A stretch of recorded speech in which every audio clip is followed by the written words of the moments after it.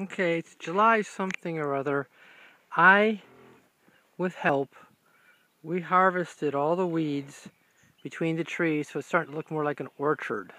Obviously, I got a lot more weeds to deal with. To keep the weeds from coming back, I'm going to do what I hope is a one-time burn down with glyphosate between the rows. Now, I have to be super careful not to get anything on the trees. Their bark is not hard yet, and the glyphosate would kill them. So I invested in a roller. And really what it is a great big paint roller with a dripper that goes down onto it. I was really hoping for something I could hook up to my solo tank and just squeeze the trigger to wet it down. But this is a gravity drip type thing. The specs on the tank aren't right. It actually holds 1.25 gallons. That's good to know for when you're filling it. So I'm just going to do large batches in a spray tank and then fill from the spray tank, just to save myself the hassle of measuring and measuring and measuring and measuring.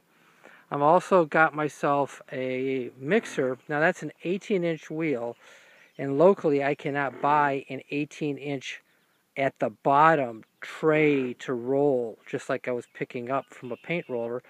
The idea being is to kind of preload it and then drip as I go. So I'll let you know how this works out. Today's supposed to be hot and humid with a chance of rain in the afternoon, but I'm hoping that the weather in the morning is enough for uptake to finish the burn down on the weeds. I'm going to roll on one side and the other side, 18 inches on both sides, and a little tuck, tuck, tuck, tuck, tuck between the trees. And then the straw goes down. So there you have it. It's the Edger by Danville. Nice people. They sent me a different kit with it for rolling on bare ground if I use a pre-emergent.